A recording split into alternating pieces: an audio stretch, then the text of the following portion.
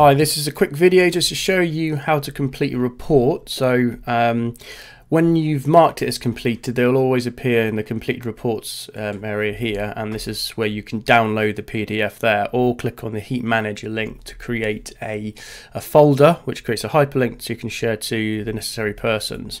But yeah, download the PDF here by clicking that button. If you do have an SME, small medium enterprise subscription, then you'll need to use a credit, but this download PDF button will always be there for you.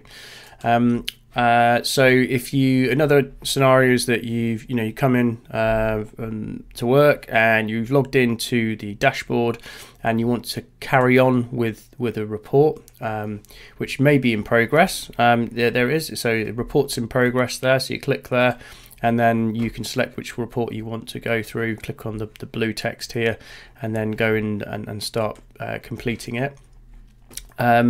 Complete report, so if you do want to go in and edit it, so I'm just going to sort of like work backwards here, so I'm going to click on this one just here, and if I go to step 9, and in order to get past step 9 you need to go to the next optional pages. So this is blue button here we need to click on to select the heat source and heat model.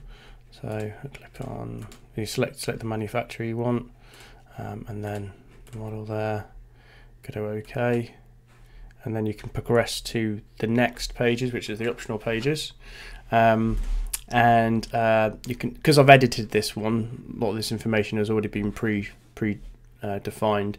I mean, if it was a bivalent system, click on that, I've got information that's required. Or if it was a ground source heat pump, again I'd need to click that to complete the information as well, but in this case it isn't. So I can go to summary results, so this is all the process to complete the report.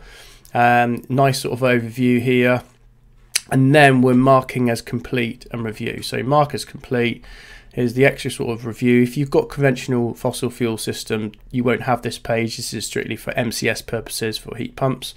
And then you can go to dashboard, and then you've essentially completed the report now, and now you can download it. So go to complete reports and click download. So that's the process in order to complete a report and download it.